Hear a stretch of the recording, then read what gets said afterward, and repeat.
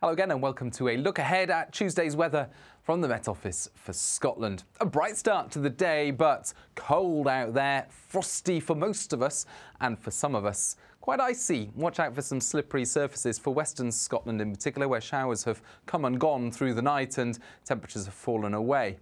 But for the majority, sunny spells, and after that chilly start to the day, well, in sheltered spots, a perfectly pleasant day with light winds and plenty of fine weather. Further showers coming and going, mostly around western and the far north of the country, and those showers, again, some winteriness over the higher ground. But for the majority, we'll see a lot of dry, fine weather, plenty of sunny skies. Just some hazy high cloud coming into the Dumfries and Galloway coast there for the end of the afternoon.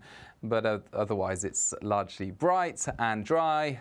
Long spells of sunshine for Aberdeenshire in particular.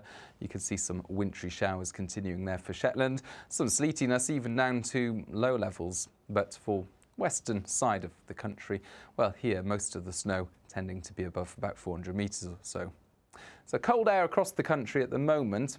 And as we go into Tuesday evening, interesting things start to happen further south across the United Kingdom. You can see this milder slice of air moving in, and a bit of a battleground starting up, because as these weather fronts bump into the cold air across the north, the rain-bearing weather fronts are likely to turn wintry, mainly over the hills, and it looks most likely to be the tops of the Pennines through the night on Tuesday night. But there is the chance, because we're going to see another widespread frost on a Wednesday morning, there is the chance that as this rain pushes up across the southern uplands, that we'll see a few flakes of snow over the hills here as well. Some uncertainty still about how far north this rain and hail snow will move, but it looks likely to be cloudy at first across central and southern parts of the country with bits and pieces of rainfall. Nothing particularly heavy, and it does tend to peter out during the afternoon. Further north, a frosty but bright start to the day again, and we cling on to the sunny spells, say, north of the Grampians throughout much of the afternoon.